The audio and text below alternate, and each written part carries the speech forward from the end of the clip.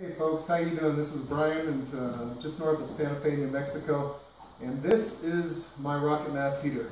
It's been 5 days of really hard work in order to get this done, and I thought it was done like around 5 different times, and it wasn't. So I kept on finding little leaks here and there. I had to seal up. But anyways, for those people who don't know what a rocket mass heater is, it's a pretty efficient way of burning wood.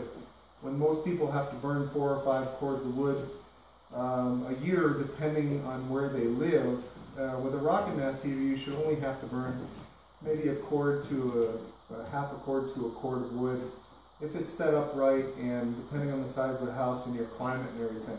But anyways, I'd like to go ahead and explain a lot of things. I have some questions afterwards for those people who may be able to answer those questions for me, because I'm by no means a professional. This is only my second rocket mass heater that I've ever done, and the last one I posted quite a long time ago. I've learned a little bit since then. Anyways, I'd like to first go through the construction of this. I'll talk about the weight of everything, the price, and all these different things, and how things work. So I started off, and I'm sorry, I do have the pictures. Maybe I can post them at a later time, but I'll just go ahead and explain what I did here. I started off at the bottom of the floor with a 3/4 inch plywood to reinforce the floor a little bit. On top of that, I put a strip of metal all the way around, lining the whole entire base of the rocket mass heater. After that, I put some 16 by 16 by 3.5 blocks, which weighed 76 pounds apiece, lining the whole entire outside perimeter of the bench seats. And it's basically one whole bench seat. It's all hollow in the center. In between the block and underneath the flagstone, it's all hollowed out. Those are where all the exhaust gases go into before they go up the 6-inch pipe. On top of the, or before I put the flagstone on, I put some refractory cement on the bottom to seal out any leaks. And on the inside of the seams and the outside of the seams of the block, I sealed that with refractory mortar that you can buy at Home Depot and caulking tubes for like $4 a piece. I used 16 of the concrete block. Each one of them weighed 76 pounds a piece. Came out to be around 1,216 pounds. Anyways, I'm going to try to make this a little bit short. The weight of the whole entire thing, all together with everything, is approximately 2,700 pounds, just for your information. If you multiply that by approximately 28 square feet where this area covers, it's about 100 pounds per square foot.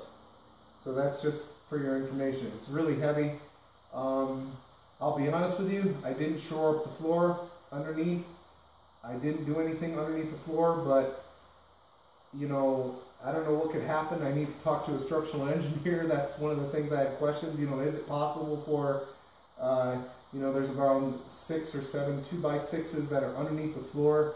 Below that, there's steel I-beams. Every so feet, there's some steel I-beams, and those are sitting on concrete pads or concrete blocks, and those concrete blocks are sitting on concrete runners underneath the manufactured home. So doesn't look like it's going anywhere. I don't know, but I could be wrong. 100 pounds per square foot. I don't know. Anyways, I'm willing to hear opinions on that matter. So that's all. And then on the front here, I just put red brick. They're thin 1-inch brick on the top portion of it. It's just decorative for now. They're not mortared in. I'm thinking I'm going to do something different on the front of this. That'll look even better. At Home Depot in the tile department, they have this natural stacked rock. It's called honey pine or something like that. I'm not sure, honey something, and it's not very expensive, and it'll look really, really good. So the brick right there just temporarily. This is a batch box rocket mass heater. The box is a little bit smaller than what most batch box heaters are. This one is 13 inches wide by 13 inches high by 18 inches deep. Behind the batch box, there is the lower portion of the heat riser, which is 5 inches by 5 inches by 13 inches high. It's all surrounded by fire brick. It's all layered in fire brick. On the outside of that, I have some red brick on the top here. Yesterday, I had a tile on here for my first burn. I was thinking to myself that, okay, these things are fired under 2350 degrees, so they're not going to crack because the box is probably not going to get over 700, 800, whatever, depending on how much wood I put in there. So I put the tile on there, but guess what? It cracked. So what I did is I replaced the tile with another tile, but this time I put ceramic fiber blanket underneath the tile, and underneath that I put a piece of stainless steel metal which spans over the top. So hopefully that's going to provide a little bit of a heat shield as well as some support. Inside the 55-gallon drum here, I have a heat riser. Matt, I'm sorry I didn't get your email until I started creating this thing. And I already started to do the perlite and clay mixture as a heat riser to pack it. The heat riser is a 6-inch pipe with a 10-inch pipe around it. It's packed with perlite and clay. However, I didn't have enough mixture, so I basically have a hybrid heat riser, because on the top of the heat riser I put ceramic fiber material on top of the packed perlite and clay. So I got 2 inches of ceramic fiber blanket on the top, and so it's like half and half. So we'll just see how it does in the future. If I have to reconstruct it, I will do an 8-inch pipe with a 6-inch pipe and the 1-inch ceramic fiber in between. I think it is a better idea. Or I won't even use, as Matt told me, don't even use the interior pipe because it's eventually going to deteriorate. I agree with that. And so, by the way, I wanted to thank Matt Walker very much for his excellent videos, very informative. The answers to my questions were really excellent. I really appreciate it. Thank you very much. A lot of good videos, Walker Stoves. Check it out. And so, this is another thing I wanted to mention, is that the entrance for the exhaust into the bench seats, which are completely hollow, I guess you can call these the stratification chamber concept, there's a 5-inch by 5-inch hole right over here where I'm pointing at the base of the barrel in the flagstone. It's directly in the flagstone. So as the exhaust fumes go up the heat riser, they vortex in the barrel, they come down directly through the flagstone through a 5-inch by 5-inch hole, which is approximately the same square inches as a 6-inch pipe. Then it fills up the whole entire bench seat with the exhaust gases, and then it takes out the lower temperature gases from the base of the bench seat through this pipe right here. At the base of this pipe goes all the way down to the floor, and I have a 5-inch by 5-inch square cut in the side of the pipe for the exhaust fumes to go out. Just to let you know, one thing I've learned with this concept of introducing air on the top and then taking out from the bottom, you have to make absolutely sure that you have a very tight system. In other words, everything is sealed very well, because I kept on sealing it and finding more leaks, sealing it and finding more leaks.